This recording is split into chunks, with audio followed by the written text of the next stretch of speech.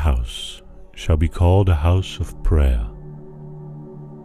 I want to ask you a question. If Jesus walked into your church, what would he do? Matthew 21 verse 12 and 13. And Jesus went into the temple of God, and cast out all them that sold and bought in the temple, and overthrew the tables of the money changers, and the seats of them that sold doves, and said unto them, It is written, My house shall be called the house of prayer, but ye have made it a den of thieves. The house of God is a house of prayer. In this passage of Scripture, Jesus met people buying and selling in his house. Jesus was expecting to see people learning the Word of God in this temple, people congregating together and praying. Jesus was expecting to see teachers of the law teaching the people about the law of God, but that's not what he saw. We in churches need to embrace that the house of God is a house of prayer, not of rock music, not of selling and buying, but of prayer. Please notice this. Jesus is the judge of the world. He said, My house shall be called a house of prayer. Notice he didn't say a house of preaching. Notice he did not say a house of singing. Yes, we are supposed to do these things in church, but principally, God's house should be a house of prayer. Leonard Ravenhill once said, if you want to know how popular the preacher is in church, attend the church on Sunday morning. But if you want to see how popular God is in a church, attend Friday prayer meeting. This is a call for us to open our eyes. The house of God is a place of prayer. We have been called to pray together as believers. We have not been called to buy and sell in the house of God. We have been called to fellowship as one in the body of Christ. We have not been called to be thieves in the house of God. Have you ever wondered why the Bible says judgment will start in the house of God? Have you ever wondered why the punishments of those who know the will of God and refuse to do it will be more than those who don't know at all?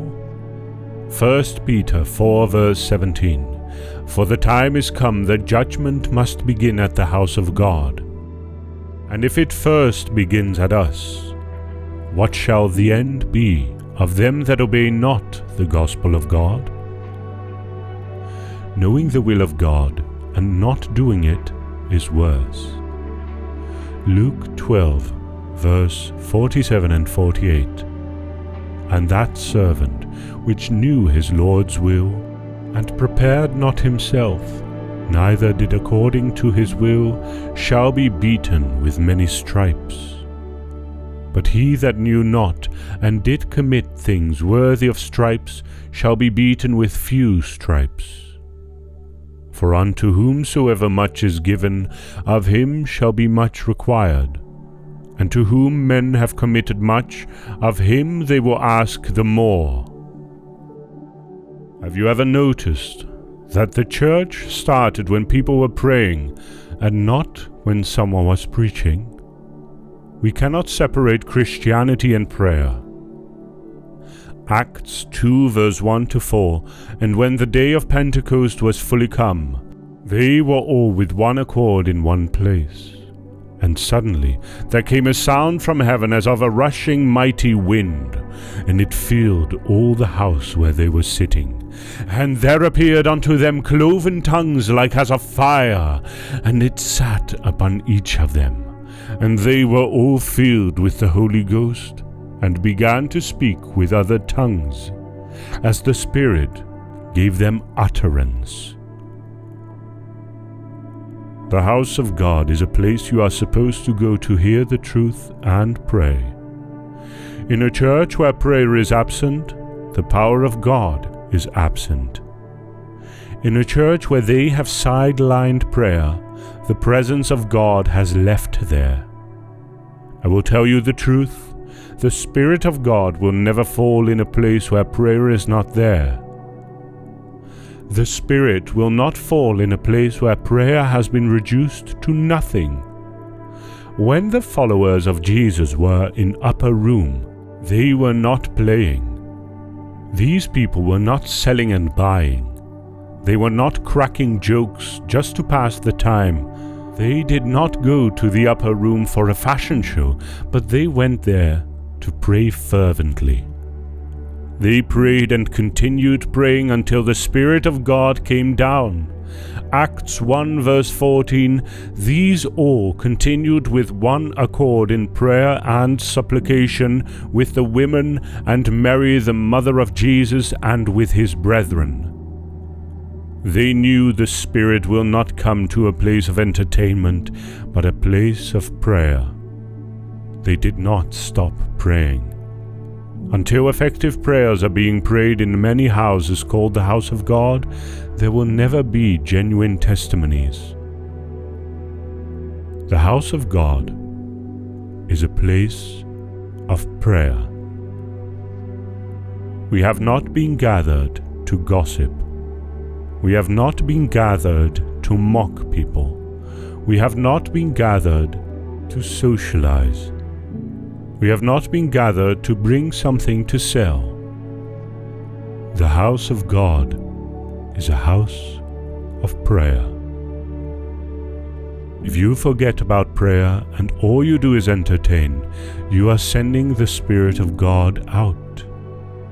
If the place you call the house of God is not helping your prayer life, you need to move. You need to find a place you will grow.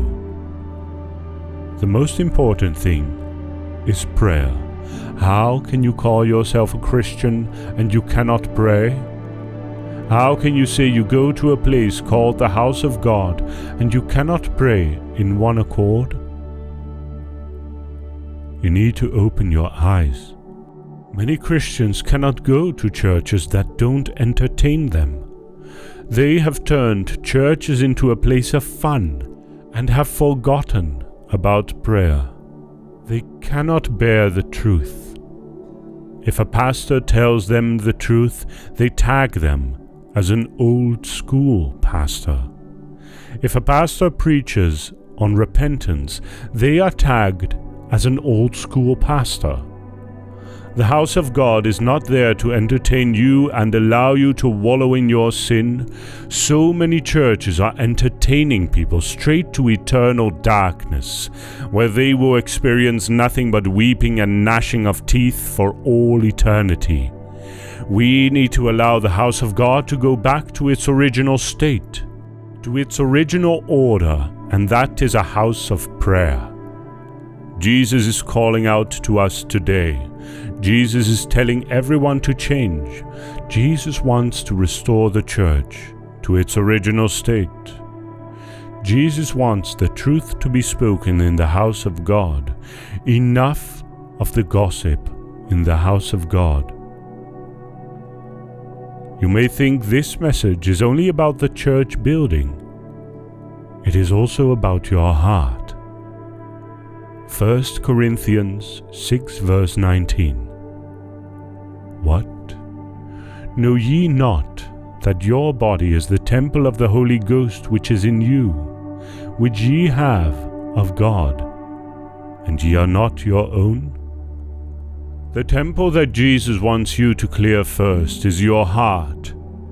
Have you allowed strangers in your heart that God does not allow? Have you allowed lust to come in and trade in your life? You need to clear them now. Your heart is a place of prayer. Your life is a place of prayer. The Bible says you must pray without ceasing. God is a God who answers prayers. Do you know how wonderful it is to receive an answer to your prayer? To know that the most powerful being in all of the universe listened to me and answered my prayer. God still answers prayers. God still hears his people and speaks to them. This is the time We, as the body of Christ, need to go back to the place of prayer. For us to commune with God and for us to have a relationship with Him, we need to pray. Find time to be alone with the Lord, even if it is when you are driving to work. Pray to God. In your car, talk to Him. Before you go into that exam, talk to Him. Before you have a big day, talk to your Savior.